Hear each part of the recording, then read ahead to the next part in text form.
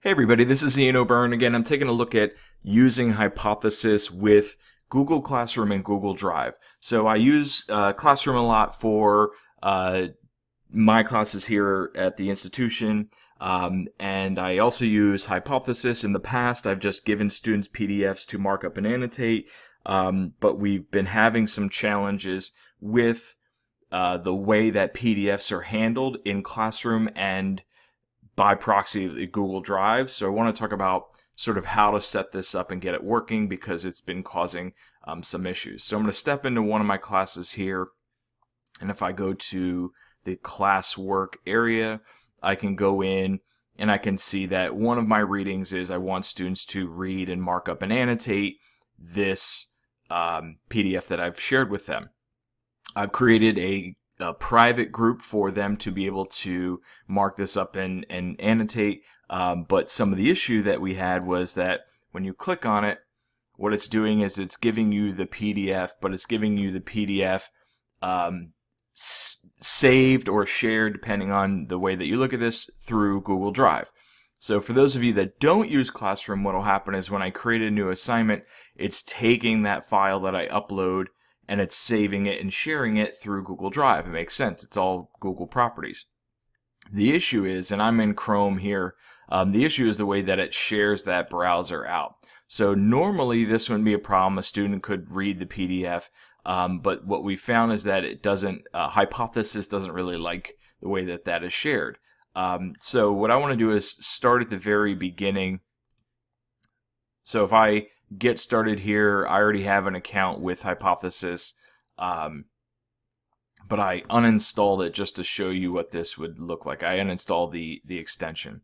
So I'm signed in right now, and what I'm going to do is I'm going to go down, I'm going to add the Chrome extension.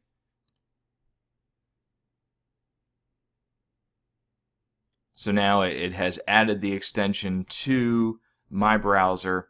I'm going to close out this tab because I already know how to use it. I'm going to dip this down a little bit so you can see my Hypothesis button is here.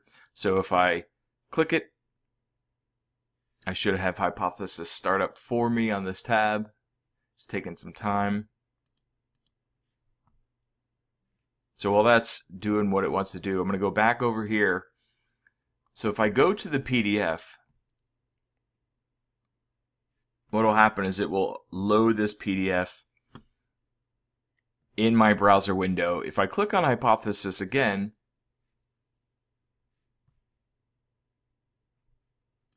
we'll see the Hypothesis tabs open up. Something's funky with my browser right now, so it's not showing like normal, but if I click on this, I can see that I can log in. Okay, so I am logged in now to Hypothesis. One of the issues that we have though is, and students noticed this first, for some reason it was not letting you do individual line annotations. It would let you do a full page annotation, or you could do page notes. And that's not what we wanted to do. So here's the workaround. So if I'm in Drive, or actually when I open up the file for the first time, what I'm going to do is I'm going to close Hypothesis because it's hard to see. For some students in Drive, what it'll do is it'll show you a little download button here to save that PDF. But instead what I'm going to do is I'm going to click this, and I'm going to go to open in a new window.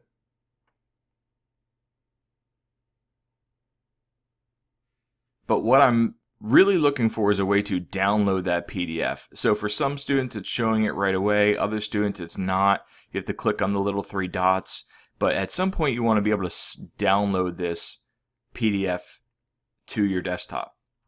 And so when you do that, at the bottom of your browser, once again I'm on Chrome, it'll show up down here in the bottom. If I click that, Chrome is set up, at least my version of Chrome is set up right now to open the PDF in the browser. Okay, so it'll open a new tab and it'll open up that PDF there.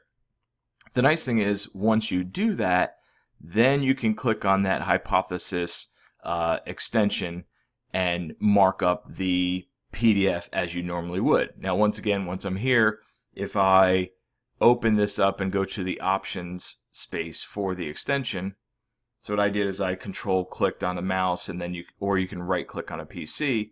So I can get rid of this. I can go down to access to file URLs. I can close that tab out. And then what I'm going to do here is I'm going to reload this page just to make sure that it's working exactly the way that I want. And now I can see that Hypothesis is started up. I can go in, I can take notes just the way that I normally would. And then I can leave tags, and everything will work now the way that we wanted to use it previously. Okay. So what I think is happening is when Google Classroom first shares the PDF, it's sharing the version with what I'm calling this Google Drive wrapper. So it's sort of like this lens that you're able to view the PDF through. The challenge is that doesn't play nicely with Hypothesis. So what you can do is you can open this thing in a new window or click on those dots and go to download it right away.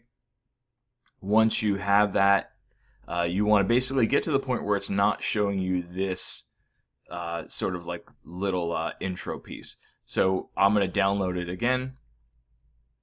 And what it'll do is it'll show off in the bottom of my browser, and I can click in Chrome to get it. And lastly, while I'm here, I'll show you if it's not opening automatically in Chrome, what you can also do is, and once again, I'm on a Mac. This is going to be a little bit different on a PC, but you pretty much know how this should operate. So if I go into desktop, I'm going to go to my downloads, and now I can see the latest document. So here's the chapter that I opened. What I could always do if it's not working correctly for me is I can basically open a new tab in my browser, and I can click and drag the document over, and it'll open it up that way. Okay, and you'll see this looks a little bit nicer than my previous version, which was over here, or wherever it was. You can see that it's a little bit nicer than the other version that I had. So once again, I'm just clicking and dragging the PDF into a new browser tab, and it's opening it up as well. And then I can use Hypothesis here to mark it up. Obviously, for my students, they're using a public group, so they're going to want to change this over to whatever public group that you have, or whatever private group you have, sorry, and then you can mark up and annotate there. So that's basically the way to get Hypothesis and working and have it play nice with Google Classroom if you're sharing PDFs. If you're sharing a normal web page, a quote-unquote normal web page, so when I start students with Hypothesis, I will have them go out and mark up a page. So I give them a link down here of a document, this literacy page to go mark up. This operates just like a normal web page, and using Hypothesis, there's no real issues coming out of Google Classroom. The main issue seems to be our use of PDFs and Google Drive and Google Classroom. So hopefully that helps you out.